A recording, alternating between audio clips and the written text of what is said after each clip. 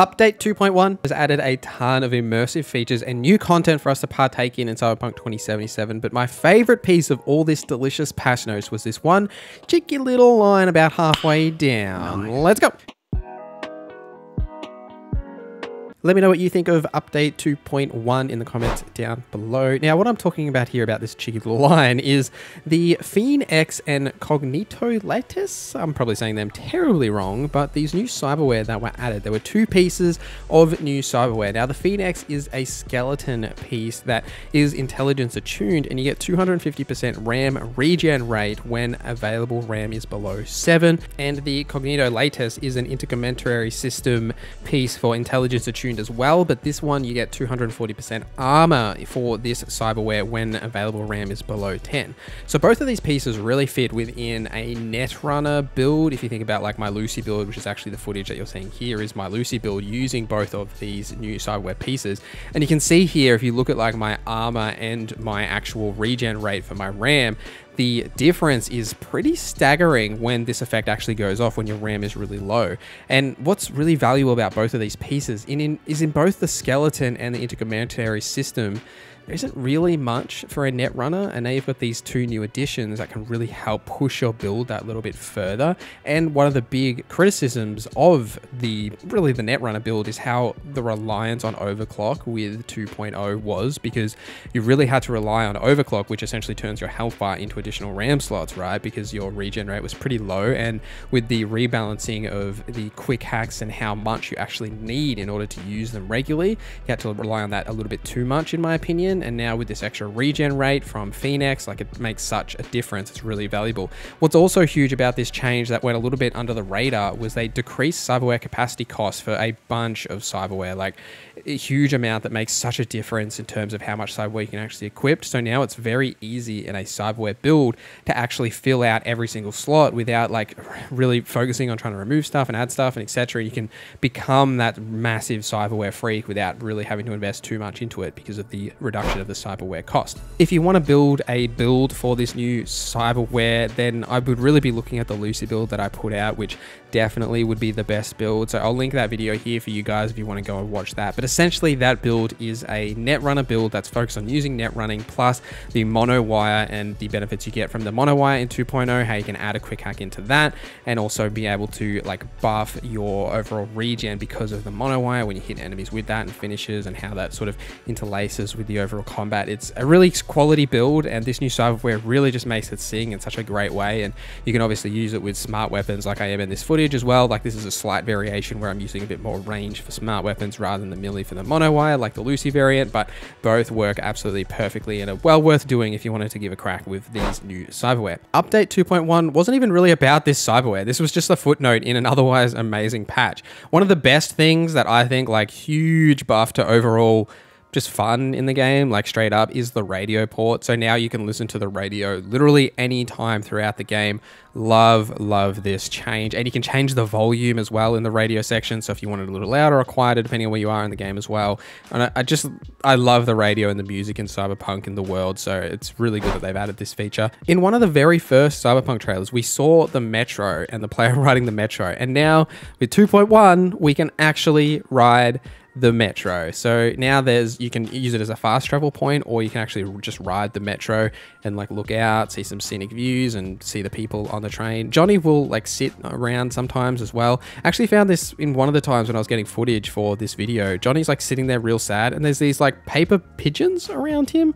Weird, like, but these are like the secrets that they seemingly have added with the metro system, as there's been plenty of little like videos I've seen on the Reddit and stuff of like different things that people have found. And I think that the more people ride the metro, different lines, and the more we spend on there's going to be interesting secrets that we definitely find throughout this. So let me know any interesting things you have found about the metro in the comments as well. One of the biggest immersion changes is that now you can actually hang out with your romantic partner, which didn't make a whole lot of sense before. After you completed like your romantic quests, you just kind of were finished with them. You would get the occasional text and that was about it. But now you can actually hang out with them. So if you boot up a save with update 2.0, you'll actually have a message from your romantic partner asking if you want to hang out.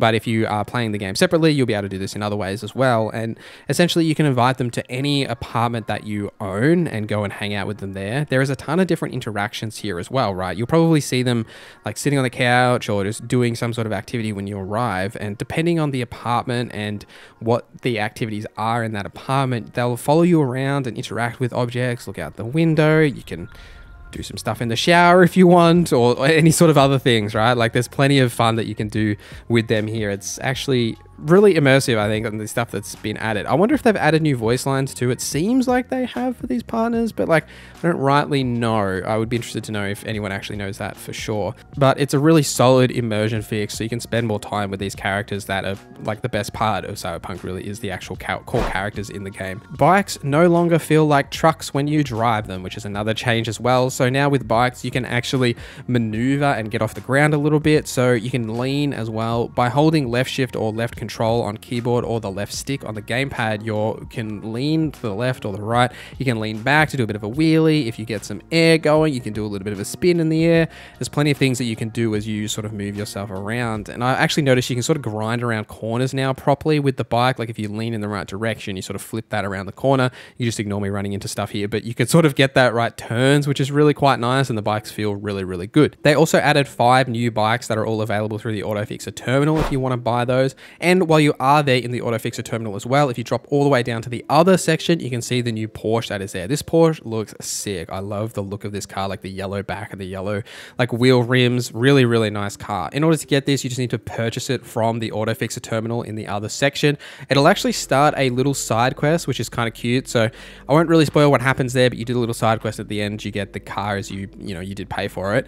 And it's a really nice vehicle. So highly recommend doing that if you've got the funds to get. And if you want to take that car into car races, you now can with the new repeatable car races. So essentially, if you want to unlock these, which is I think the main thing that people, and including myself, struggled with, is how to unlock these.